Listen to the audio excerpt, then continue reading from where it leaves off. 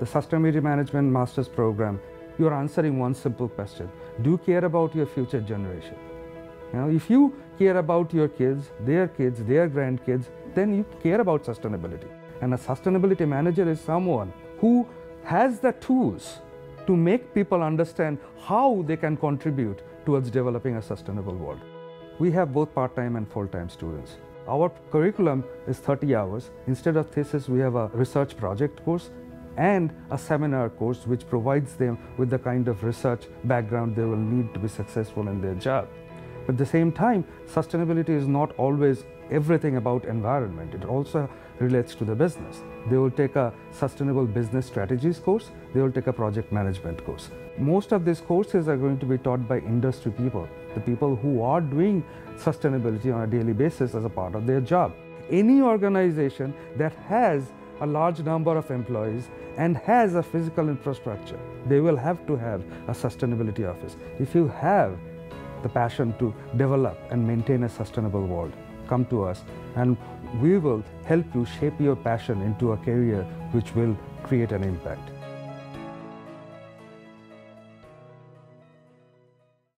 The Stevens Institute of Technology is proud to present the Hugo New Corporation Sustainability Seminar Series, co-sponsored by Geocentric Consultants, H2M Architect Engineers, Brown & Caldwell, and BEM Systems. Thanks, Dibs, and I want to say thank you to Isabel for joining me today. I feel it's very special given her expertise in the topical area. And for those of you who, I always like to typically get to know my audience. So this one is interestingly challenging because I do know there are some colleagues out there who have indicated their interest in participating. So for those of you who are here to get credit and extra points, I hope we can help you out today, those students. For those of you who are here because you wanted to get out of babysitting, welcome. For those of you that are here because you just want to learn something new and you have your special beverage in your hand, welcome. This is a topic that actually you heard Dibs indicate. I've had a career with US EPA, and I do want to thank colleagues out there that brought this whole arena to my attention. The more I learn about biochar and the ability to take different waste streams and make them of value as we focus on the need to develop circular economies and multi-beneficial solutions, I just get more excited. I do have to start and acknowledge that we certainly are in a whole different time. In fact, that we don't know quite what we're experiencing to this extent, but I do want to say thanks to all of the medical professionals and others on the front lines, certainly public and private sectors who are stepping up to try to see us safely through this difficult time. And as I thought about it, why is this topic that we're calling biochar for healthy soil and water even more important given today's circumstances? This coronavirus, which has been named a worldwide pandemic, a global health and economic crisis. Interestingly enough, we've heard about H1N1 when this whole infectious spread started to happen in China and beyond. For those of you who remember or have been focused on the chronology of these types of pandemics, H1N1 was a swine flu. It was another version of the first significant pandemic, worldwide pandemic, which was called the Spanish flu. It was a flu, so it was essentially spread, by respiratory or aerosols, as we say in in a microbiology world. The mortality rate was quite significant. Over 1 billion people infected, hundreds of thousands of people died. It actually was more severe for those who were 65 and, I'm sorry, for those who were 60, 65 and older, actually they survived it. It was the younger people who were more vulnerable to that particular contagious episode.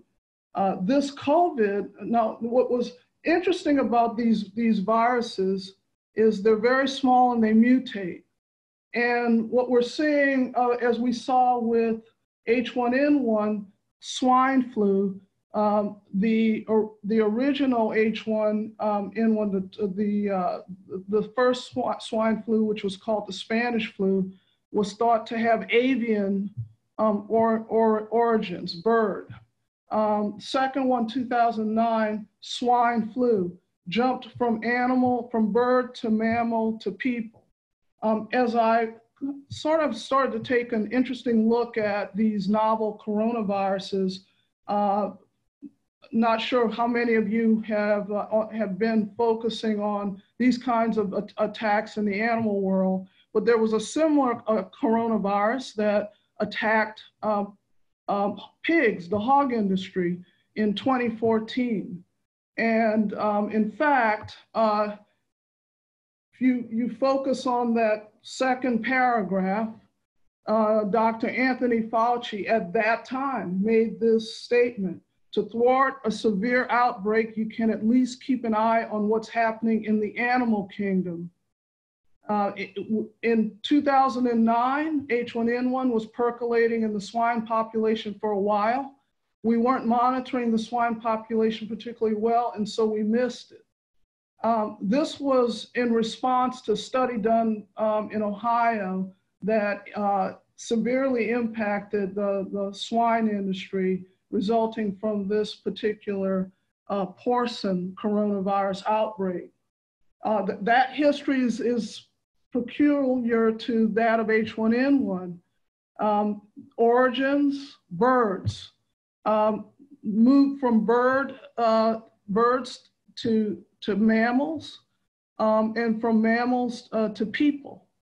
And if you think about the modes of transmission and the fact that how we handle our waste becomes increasingly important for this particular virus, it is manifested not only from a respiratory standpoint, but fecal.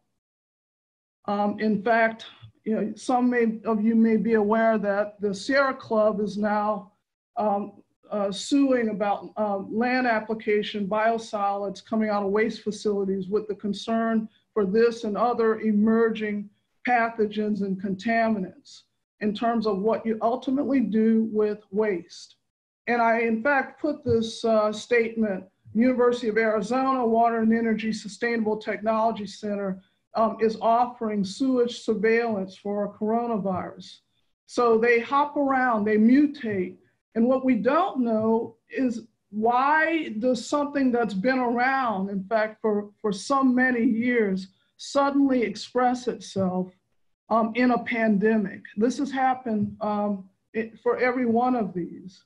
There are hundreds of millions of these viruses that exist, but why do they suddenly attack our human health as we are experiencing now? Are there other prevailing activities? Have we contributed to that just as we have to now antibiotic resistant pathogens?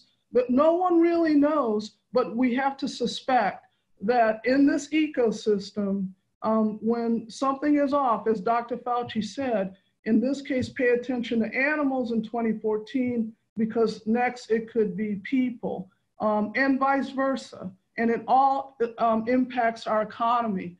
And I just want to focus on waste, the interconnectedness here, and this topic today as a viable, a solution for reducing these types of threats and impacts, along with the fact that we're growing as a world population is of concern, and with population growth is waste, the growth of waste, growth of solid waste. Now think about all the medical waste that's coming out of our medical institutions dealing with this illness now, and where's it going to go? How's it going to be handled? Typically, that's been incinerators. That's greenhouse gas heavy, but we certainly don't want the threat. But landfills, in fact, and land application and biosolids, we're finding actually have unregulated pollutants like perfluoro forever chemicals that we're hearing of that cause a variety of human illnesses. And in fact, they're called forever because that carbon fluoro bond is impossible to actually destroy. It has to be under high heat, 1,000 degrees Celsius, something there. Our treatment systems were never designed to address these perfluorochemicals. They were designed to disinfect. And that we can be assured of is that our drinking water systems and our wastewater systems. However, think of combined sewer overflows where we have these increasing rain events, climate for sure, increasing rain events, more flooding. That is untreated water. So now we have an added impact to be concerned about. We've got a number of chemicals. So the picture you see down on the right, this was a dairy farm that had to shut down because biosolids have historically been applied to many farm fields. The cow's milk was coming up positive for high levels of PFAS. We're all interconnected. And again, waste management becomes an increasing area of concern. Stormwater, which has been a predominant focus of mine for many years, still is increasing concern for what I've listed here as true challenges, and why we need innovations in technology, and why we need our students like you thinking from a standpoint of the balance and the importance of sustainability and the different types of expertise that we need to start rethinking how we avoid waste in our landscapes, pathogens, algae, harmful algal blooms, perfluorinated compounds, nutrients runoff, pesticides. Think of every time there's a flood. Our site at Corny Point, which, by the way, the reason I'm still very invested in these kinds of solutions is we call ourselves ground zero for net zero. We're all about promoting alternative approaches and circular economies that get us more sustainable solutions. So manure has been land applied, and we're going to talk today about how there are alternatives to taking what was once considered very beneficial. Later, as we've grown and as these operations have grown, we've seen runoff of nutrients in eutrophication. As you can see, the algae blooms down at the bottom right that have come off the landscape and now destroying our water resources. We have alternatives. Same for biosolids. And I'm sure everyone's aware of the other pervasive, fast-growing problems associated with plastics and endocrine disruptors. And of course, all of this costs. So why then are we talking about the importance of healthy soil and water as it relates to a sustainable solution? Let's start with what we're talking about. What is healthy soil? What do we mean when we say healthy water? You can see just the balance of a good loam. 50% solids, 25% air, 25% solid water, nutrient rich, should have a balanced consistency, although we know some of our soils actually are dirt. We've rendered them infertile. Certainly in the agricultural world, there's now sort of a revisiting of healthy soil in terms of regenerative agriculture and how to move away from over application of chemicals and actually look at the microbiological needs to bring back healthy soil, alternative cover crops and things like that. Healthy water, fishable, swimmable, drinkable. Clean Water Act and Safe Drinking Water Acts, of course, have been the pivotal drivers of protection of the waters in our country. It's all connected. We know that we may see contaminants in surface water that gets to groundwater and vice versa, where it percolates.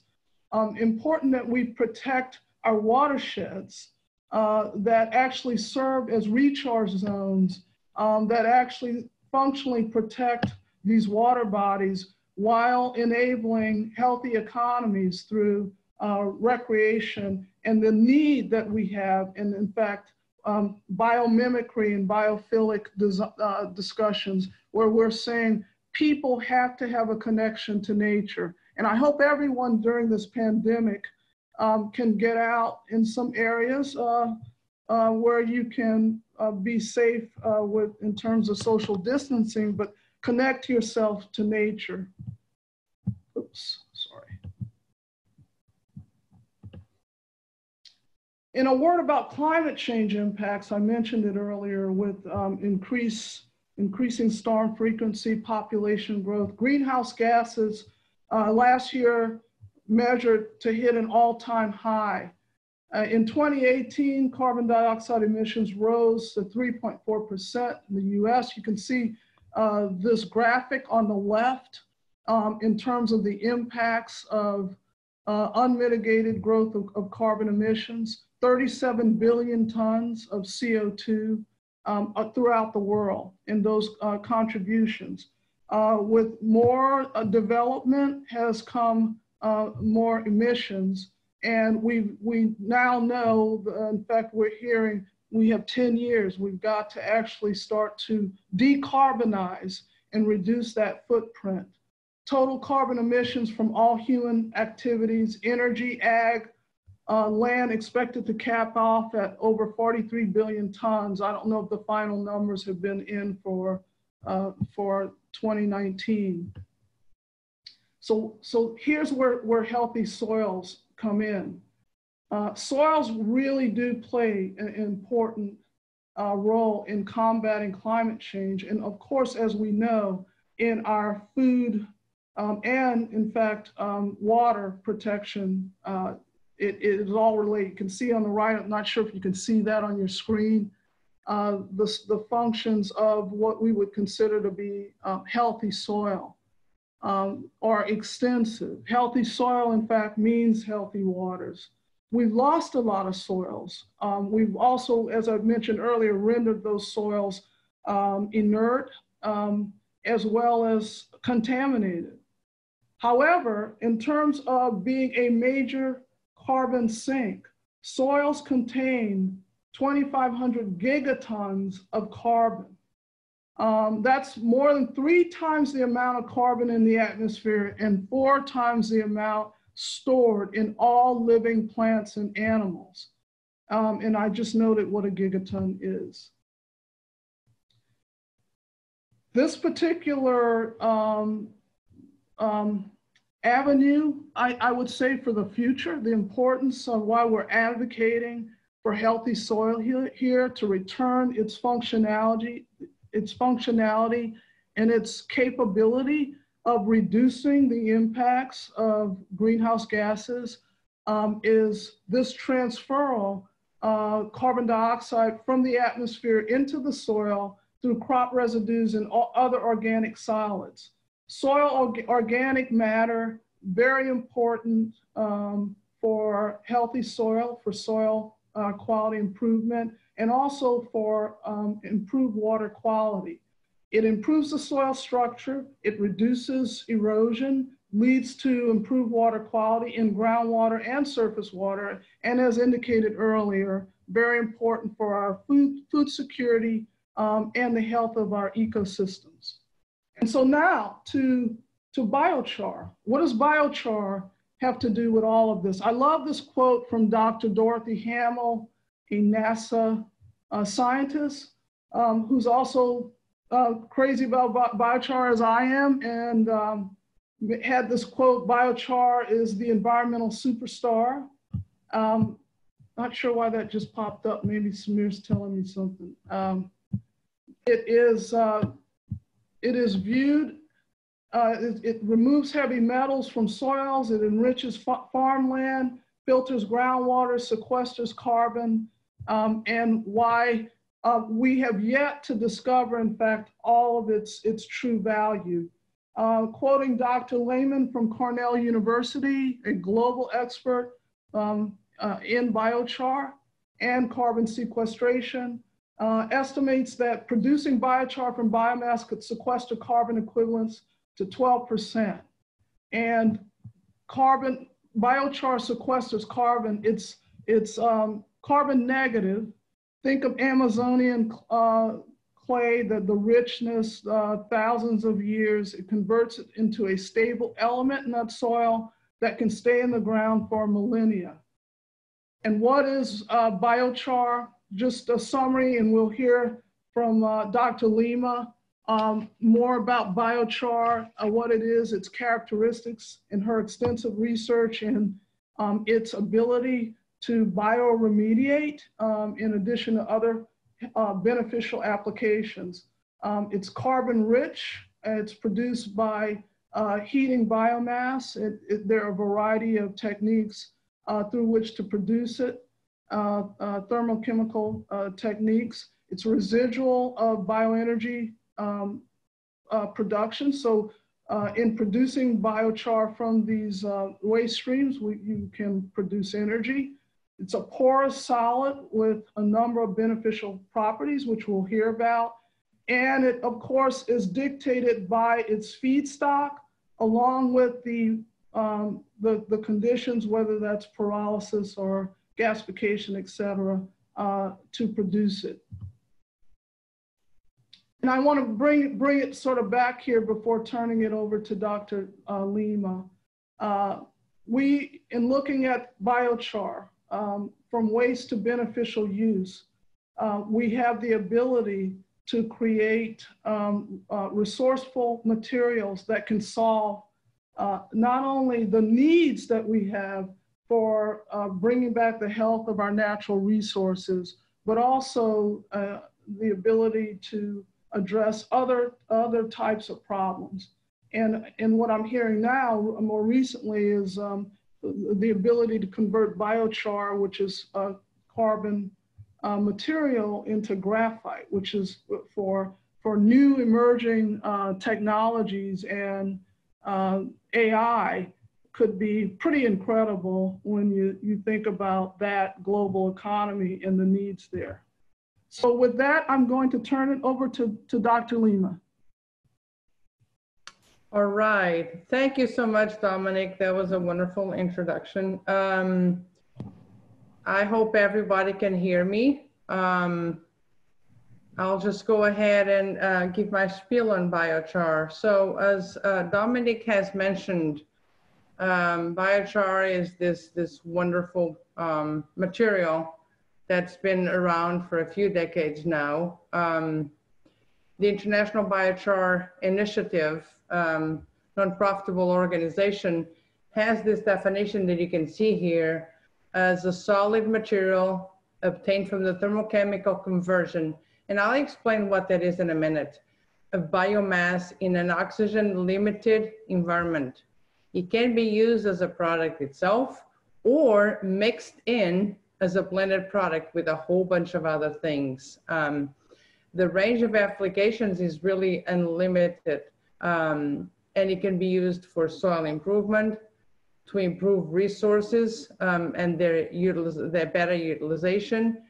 Mainly can be used as a remediation agent and or protection against particular environmental pollution, and as an avenue for greenhouse gas mitigation. So that's a full mouth of applications and uses for this one wonder product.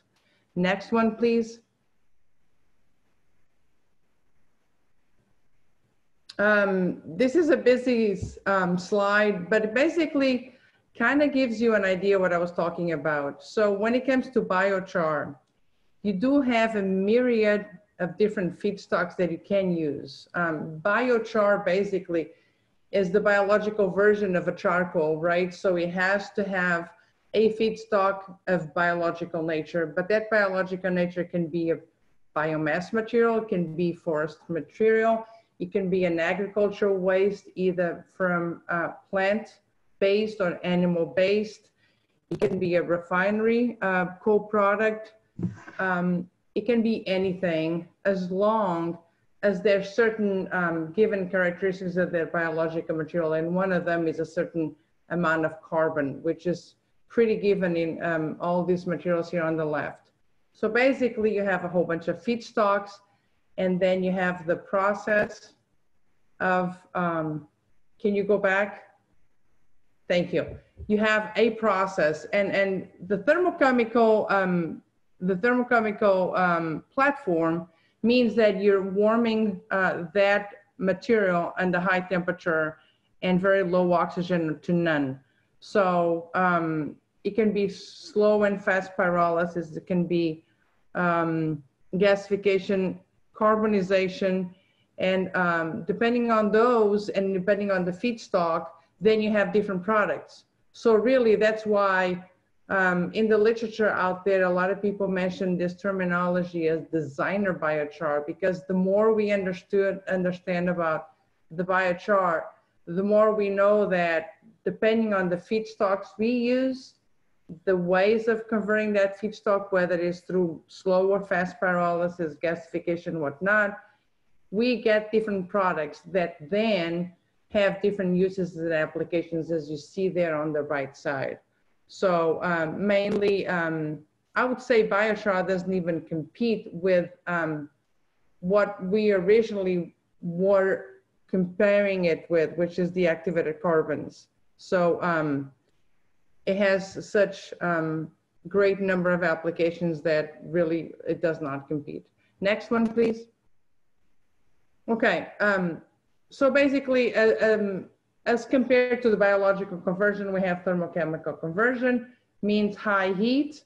And the thermochemical conversion, the most known one is pyrolysis. And then if you break down that word, pyro is lysis. Pyro is heat, lysis is breaking apart those bonds to produce basically a new compound, which is the biochar. And then you produce, depending on whether you have a gasification situation or a pyrolysis situation, you produce different ratios of three main compounds. You produce a syngas, you produce a biochar, and you can produce a bio-oil. Those three compounds can be further used into different things, and their relative proportions are different depending on whether you're gasifying, you're pyrolyzing, etc. On the right side of that slide, you see Cooltech gasifiers. These gasifiers have been particularly designed to handle animal manures, and they are excellent devices to produce very high quality manure biochars. Next one, please.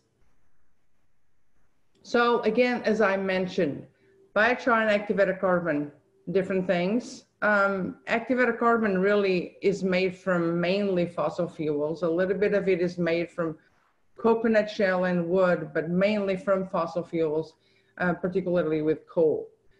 Activated carbon is always have been known as an excellent adsorbent. It was highlighted in war times with little cartridges for cleaning air that people used during war times. But non-war times, it was highlighted mainly during the enactment of the Clean Water Act and the Clean Air Act. So they're both excellent adsorbents, and they have high degrees of porosity in large amounts of surface areas mentioned here. Next one, please. But they're different things. And I would say the main difference is that biochar is a biological material and activated carbon is usually made from coal, so it comes from a fossil fuel. They share adsorption properties with activated carbon. Biochar is different in a very particularly way. Biochar has a significant amount of ion exchange capacity, and activated carbon is not known to have that. Activated carbon is known to have very high porosity, so it relies on what's called physical adsorption. So it has very high porosity, so compounds are adsorbed to its pore sites, basically based on a physical fit, but not necessarily a chemical fit. And that's not the case for biochar. Biochar is based on a chemical fit. There's a chemical attraction between the pores of the biochar and whatever molecule might be adsorbed onto the biochar. That's a particularly important difference there. Biochar is also low density as compared to the higher density of the activated carbons. And activated carbons are really only used for the remediation market, but mainly for organic compounds. Again, compounds that are traditionally non-polar and don't have much surface chemistry to them. Biochar, on the other hand, is used as soil amending, which activated carbon is not. They both, of course, provide, based on their surface area, great voidage, aeration, significant cation exchange capacity for the biochar, and the ability for the biochar only to increase the nutrient uptake and the soil fertility. And I'll go into that in the next few slides. Next, please. Okay, not only biochar has different characteristics, it also needs much less energy to be produced than the activated carbon, and is also much less expensive. And one of the reasons why is that because its feedstock is basically free, because it uses waste material, biological materials that have no value to them, where usually activated carbon is made from coal, and coal is expensive. As far as greenhouse gas emissions, activated carbon also emits way more than biochar, and the price of activated carbon is much higher than that of the biochar. And again, like the reasoning I mentioned, if we start designing activated carbons that are specifically created for some niche markets, then the price of activated carbon can go significantly up from that. So biochar is a great soil amendment, and it's viewed as carbon negative because, remember, we've taken CO2 from the air to grow a lot of these crops that we then use to make biochar. And the other thing is, when you use it in the soil, it remains in the soil for millennia. And that's why it's such a desirable product to use, especially under current circumstances where we're trying to navigate the increasing amount of CO2 in the air. Next one, please. All right, so when I started working on biochar way back then, my premise was not even the manufacture of biochar itself. My premise was I was trying to address a problem, an agricultural problem, a pollution problem. I had the agriculture community as a whole coming to me and saying, we have huge problems, just like Dominic had mentioned, with animal manure. We produce it in this confined animal feeding operations in large amounts. We really don't know what to do with it. It's way in large quantities. We don't know what to do with it, and we need solutions that are value added, because currently using it as a soil amendment was just not cutting it, and it was just becoming a disposal issue. And because it was in concentrated amounts, we just didn't have enough land to spread it all out. So you might be surprised, but in those confined animal feeding operations, poultry, swine, and cattle, they do produce over 5 times the waste of us humans. And that's about 175 million tons of manure each year. Besides that, there's about 129 and 176 million dry metric tons available from either forestry or in general agricultural wastes that are available for us to use for bioenergy and bioproducts. So let's just go ahead and make use of that. In addition to that, we know that there's impacts of our agriculture, and this was a report that was put out that out of the 3.6 million miles of rivers and streams in the US, farming impairs water quality to some degree in about 18% of the 0.7 million miles that states were assessed. So, and as Dominic had mentioned, we have an increase in public and regulatory concern from the impact of animal waste on the quality of life and the environment. Next one, please. All right, so what are the agricultural residuals? There are a myriad of them. When it comes to animal manures, interesting enough, as you can see there on the left side, of all our consumption, I would say that poultry was the one that steadily increased over time. Everything else kind of remained. This is the amount of meat produced in the US based on the type of meat. And then as far as the black line is the total amount of meat produced. So that means that every time we produce this much meat, guess what we also produce? We produce manure. So we have that left to handle.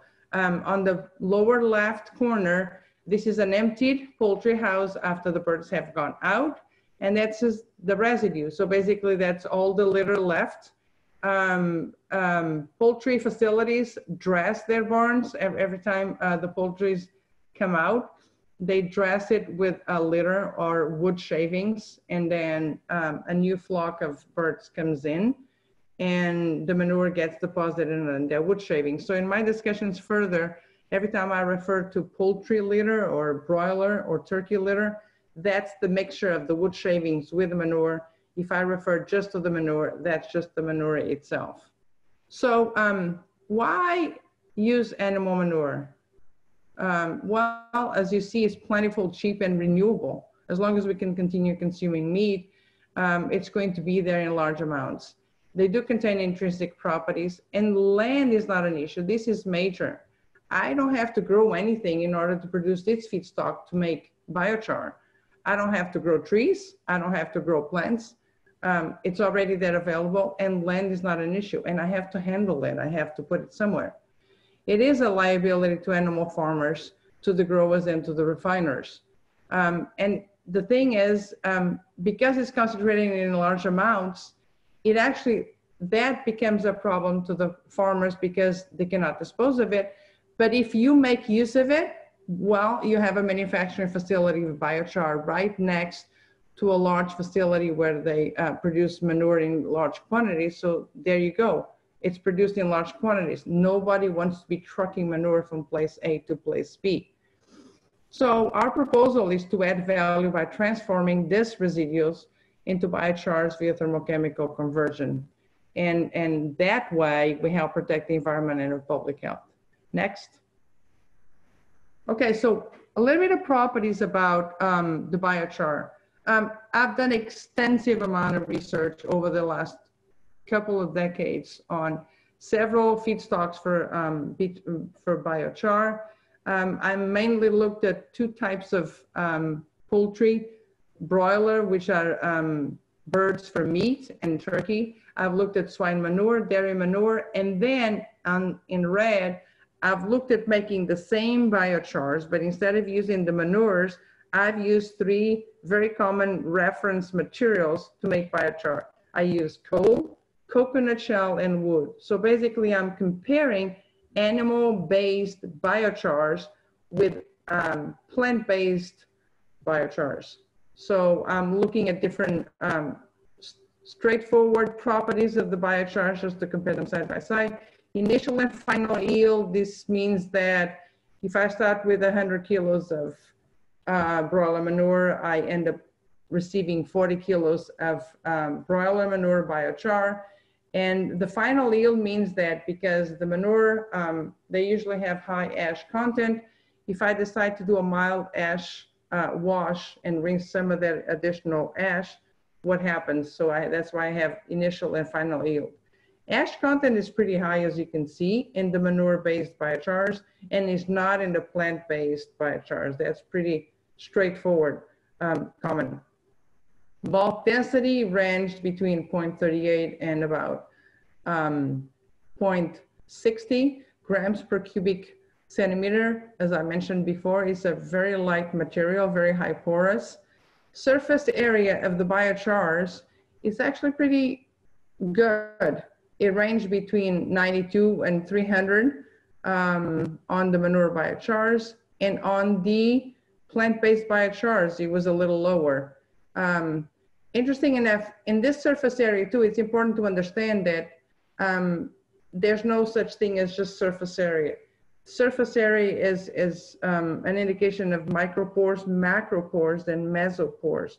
That's the size of the pore, and then depending on the distribution of those pores within the porosity, you might have different ability for that biochar to absorb certain materials. So the micropore percentage there right next to the surface area is an indication that not only these biochars have a high surface area, but a large portion of that surface area is in the micropore region, which is a good thing.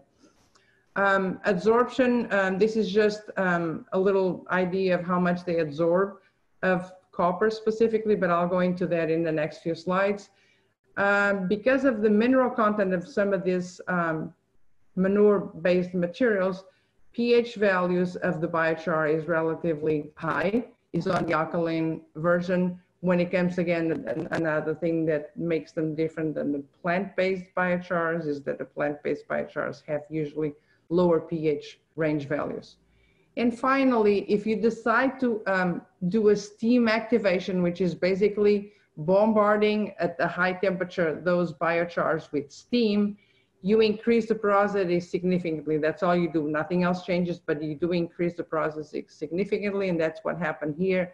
When the biochars were steam activated, surface area increased significantly, particularly on the plant-based ones, because they have a stronger carbon backbone. So they were able to activate further and have increased porosity. Next one, please. All right, heavy metal absorption. This is one thing that blew my mind when I first started working with the biochars. And really quickly here, we're looking at absorption of these 4 major heavy metals in individual mode versus competition mode. So the whole bar on the right is how much of that metal would be absorbed individually, and the blue bar is how much it would be absorbed if that metal would be in combination with the other 3.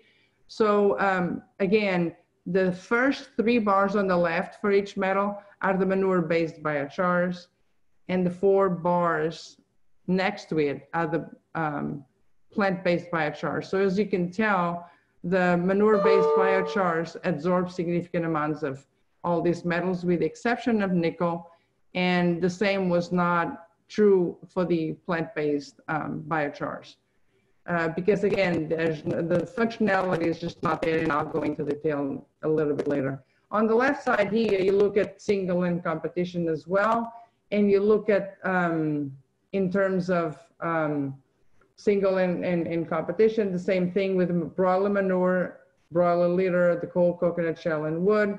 And you see again that the numbers as far as heavy metal absorption were significantly higher for the manure-based biochars. Next one, please. On the right side, you see, this is what distinguishes on a very micro level a biochar and an activated biochar. So basically, this is a piece of manure biochar on the top, and on the bottom, that piece of biochar was activated, steam activated, and that increased significantly the amount of porosity. When we look at comparing the biochar with the activated counterpart, we see that the biochar does pretty well, but when you steam activate it, because you do increase the surface area, not only you have a higher surface area, but you also have more access to that functionality that is there to begin with in the biochar. So the broiler litter, the broiler manure, the turkey litter, and the turkey manure biochar and the carbon, which is the activated counterpart, they all did pretty well at absorbing, in terms of milligrams per grams, absorbing these heavy metals. And specifically so when you compare them to the coal, coconut shell, and wood counterparts. On the left side, you see what the EPA discharge limits are for these metals. So you see how much you would have to add to treat a body of water that would have those types of metals, and how much you would have to add biochar. Not much at all based on those amounts that you see here. Next one. All right, so for me, it was interesting. The more I got puzzled about all these manure biochars, and what I decided, but what is it exactly in manure biochars that is making them do such a good job at absorbing heavy metals, particularly because if you compare them with activated carbons are not really known for heavy metal absorption. So what is in them? So what I did is that I did a study and I compared side by side manure biochars with wood chip biochar. So basically I used the forestry byproduct and I used the manure by feedstock. I made biochars, I activated the biochars two different ways, via steam and via acid, and then I compared them side by side. These are isotherms, so I exposed the biochars and the activated biochars to increasing amounts of copper solutions, and then I looked at absorption capacity. So absorption capacity is Q of 0 here on the bottom left or the bottom right, shows that when you compare the absorption capacity of basically wood and chicken litter, either activated with steam or acid, you see that, yes, we increased significantly the amount of copper that was absorbed when you acid activated the wood biochar, but we already had pretty good results with chicken litter that didn't even have to be acid activated, just on the biochar alone or just by steam activation. Acid activation is always a very expensive ordeal to do, involves the use of acid. So if you can get away with not having to acid activate, then you can produce a biochar that is much more competitive in terms of price points. Not only the acid activation and the steam activation increase the surface area, but more so the fact that we had chicken biochars versus wood, that turned to be the deal breaker when it comes to the ability to absorb copper ions. And then I started looking into one very particular thing, and in this case, it was the amount of phosphorus in the feedstock. So because I had looked previously into a myriad of manure-based feedstocks to use biochar, I realized that there was a very high relationship between the amount of phosphorus in that manure and the ability of that manure biochar to remediate heavy metals. And here you can confirm that. Not only wood is poor in phosphorus, you see the chicken litter is much higher in phosphorus. And there's pretty a good relationship between the amount of phosphorus, which in this case translates into a surface functionality and the ability of that biochar to absorb copper ions. In this case, the surface charge that is right there on the first column doesn't even translate as measured traditionally for an activated carbon, doesn't translate into absorption capacity for copper, because surface charge measures certain specific functional groups, but doesn't necessarily take into account the phosphate groups that you can find in manure-based carbons. So we couldn't find a relationship between that surface charge and the ability of that biochar to pick up copper ions. That was an interesting outcome. Next one, please. All right, so again, as I mentioned, I started suspecting that phosphorus, not necessarily the only culprit, but pretty much the one that I thought was pretty high related to the ability of this manure-based biochars and activated carbons to do a good job at absorbing heavy metals. So you see there that when you have broiler litter, you have about 1.66, and this is in grams per 100 grams of biochar. That goes up to 3.68 in the biochar, and then when you activate that biochar, it goes up. And these amounts were much higher in the poultry-based carbons than they were in the plant-based carbons. And within the animal manure carbons, they were much higher in the poultry than the swine and the dairy. And all that translated into higher ability to absorb heavy metals.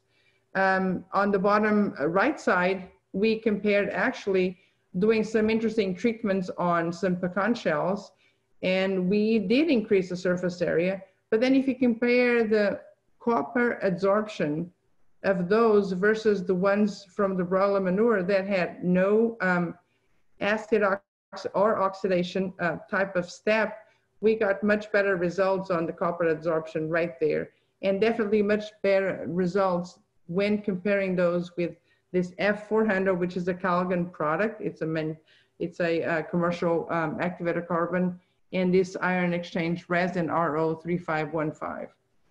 So no matter what the fact that they had high porosity, that still was not enough to go ahead and make this commercial products good absorbents for heavy metals. Next one, please.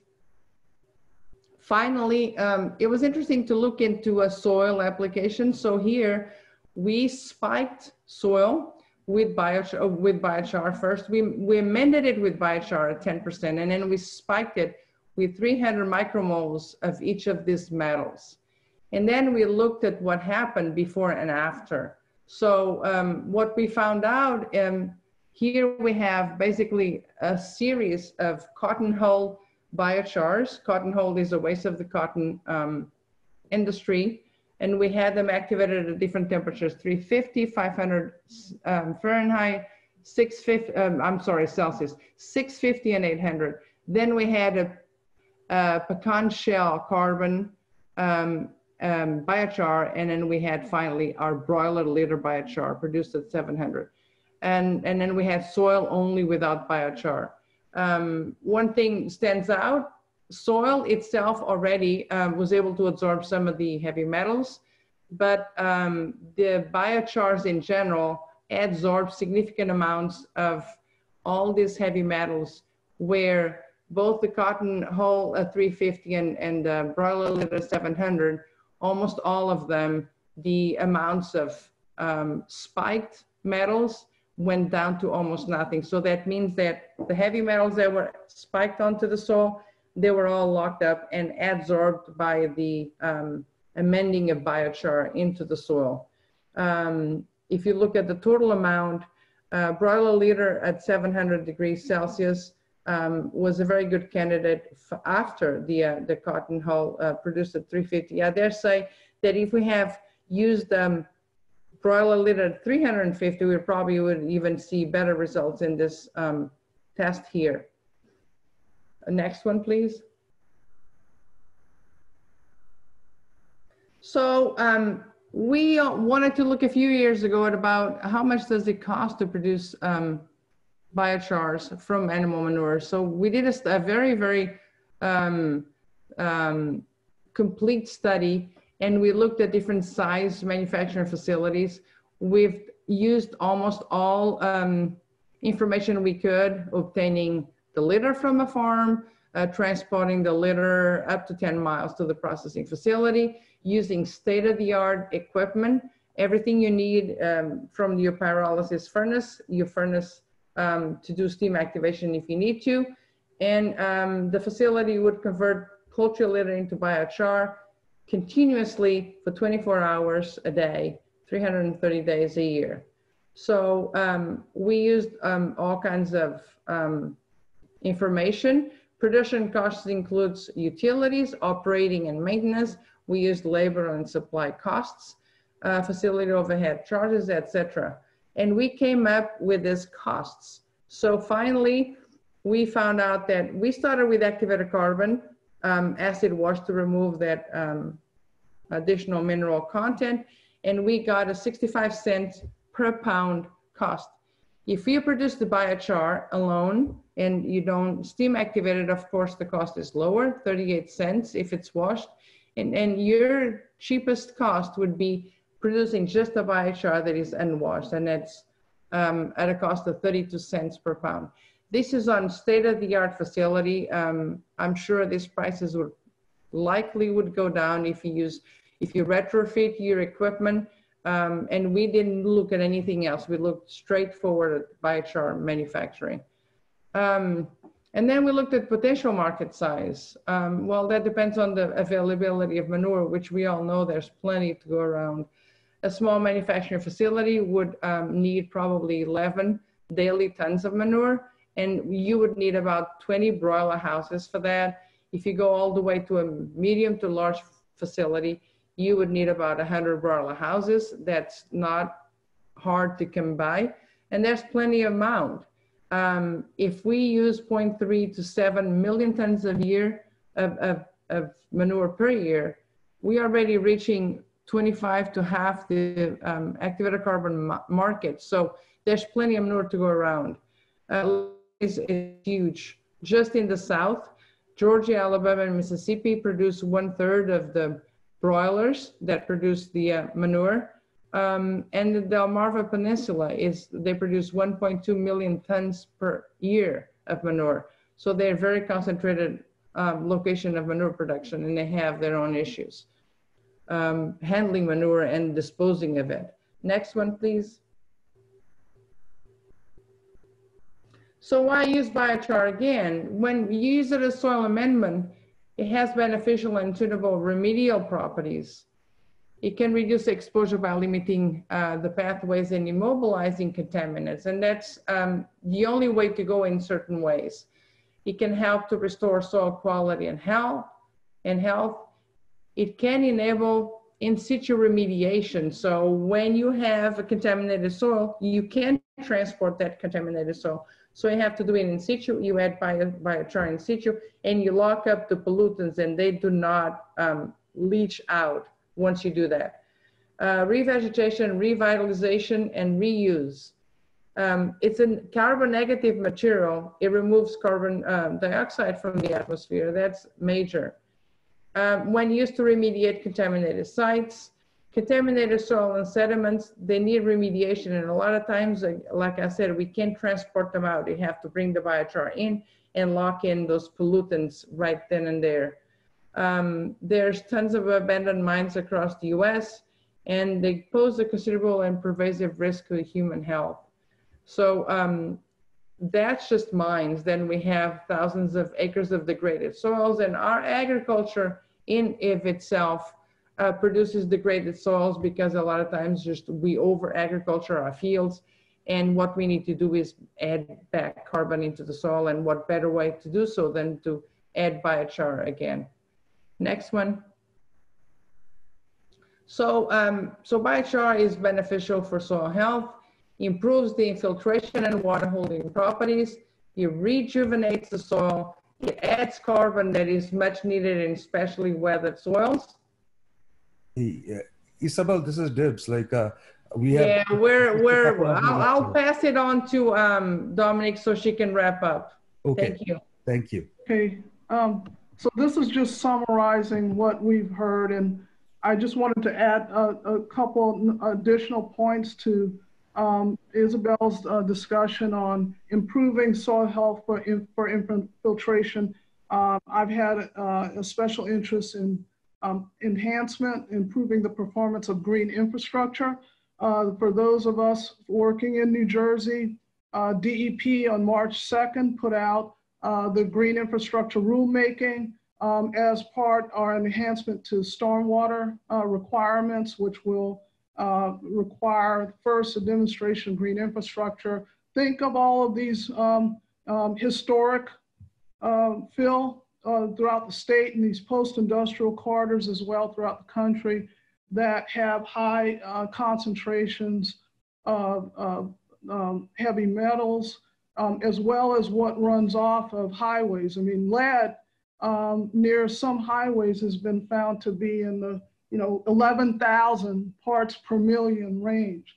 So I was particularly intrigued by both the fact that this is a soil amendment that improves porosity and the ability to hold and treat water, and also its additional benefits, for example, for bioretention, which historically has really not been focused as much on its ability to remove concentrations of heavy metals, but being able to improve that performance. And that's just a graphic that shows why these are many of the properties that Isabel has reviewed. And just one more note, this is Isabel's quote, as we've been working on what we call a living lab in and around our sites and with others, and looking at the efficacy and performance of biochar to actual data from the field and finding incredible results. I do want to mention that as Isabel talked, Dr. Lima talked about poultry, biochar, and phosphate.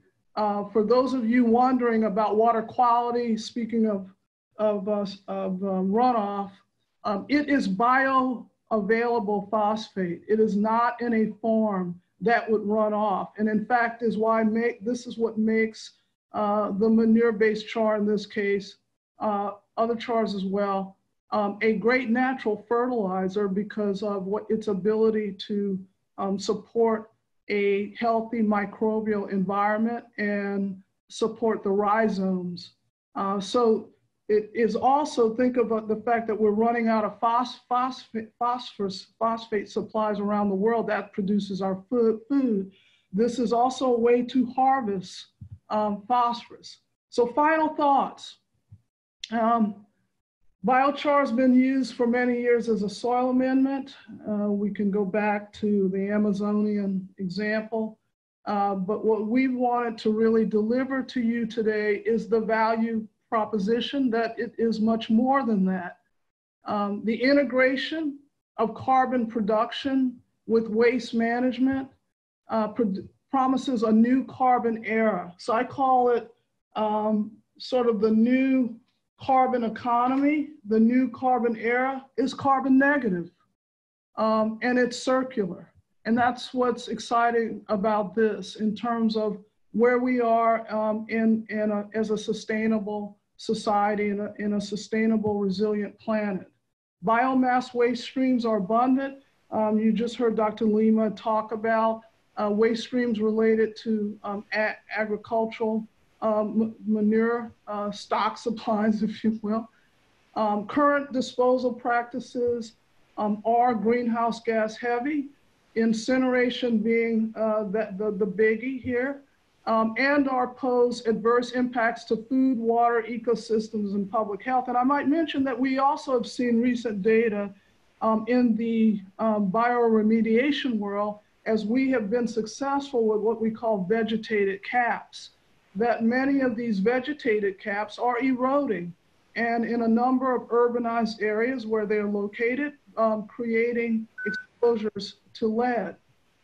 Here's a more sustainable solution where the amendment with a manure-based char, such as what we just heard, could bind and immobilize, bind, and eliminate that exposure. It acts like a magnet. It's not just the capping. When a strong storm comes through, you've got the exposure. This is an opportunity to better protect human health and the environment and also grow an economy. It's more profitable and resilient approach. We can also talk about renewable fuels and eco-friendly biochars. I think what we try to give you a sense of is that there is so much more to explore and to understand and to apply as it relates to the value of biochars. And I will stop there. All right. Thank you so much, Isabel. Thank you so much.